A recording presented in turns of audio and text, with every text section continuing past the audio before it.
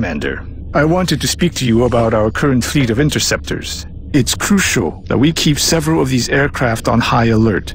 We'll need them to intercept any future alien contacts, and it's likely we'll suffer some losses in the process.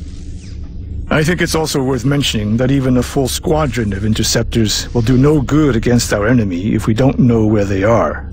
Additional satellite coverage will be required before we are able to detect alien craft elsewhere on the planet. Visit us in engineering should you wish to build additional satellites. Goodbye, Commander.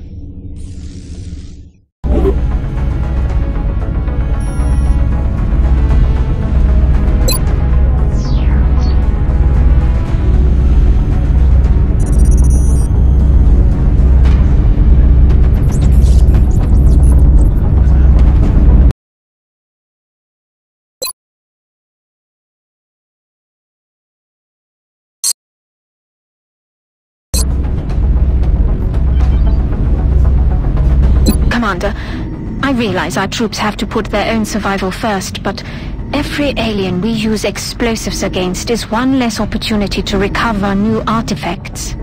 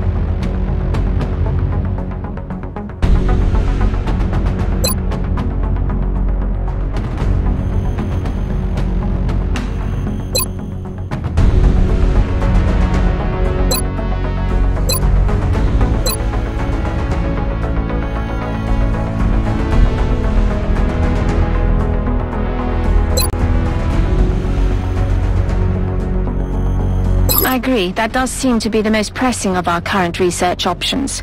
We'll begin immediately. I will notify you when a complete report is available.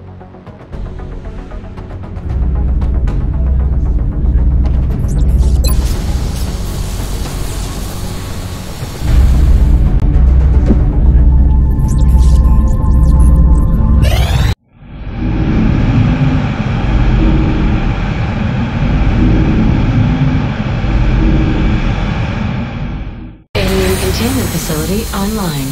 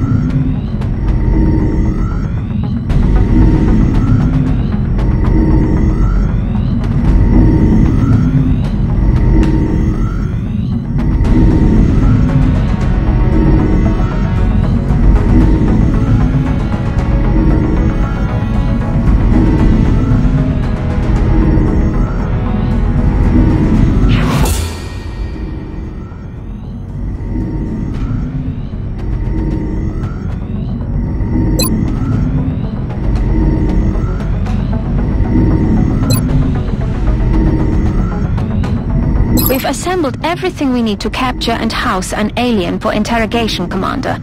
The rest is up to our forces on the ground.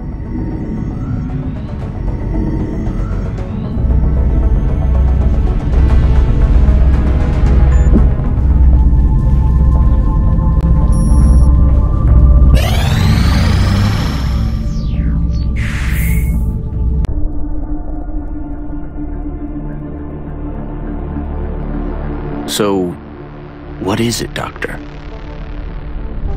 It's remarkable. The crystalline structure housed within the canister is actually a suspension containing billions of cybernetic nanomachines, each made up of both organic and mechanical components. My team's analysis indicates these microscopic robots are capable of assembling mechanical structures with unprecedented efficiency. With further study and some specialized facilities, we may be able to engineer a sort of cybersuit that interfaces with the human body. My team is more interested in the possibility of physically altering the tissue itself, incorporating aspects of the alien's own genetic adaptations by using the nanites to fuse the foreign material. The Commander will have to decide where the greatest advantage lies. Is there anything you agree on? Given the apparent purpose of the nanites, they allow combining organic materials with one another, or with machines. We have at least agreed to call them Meld.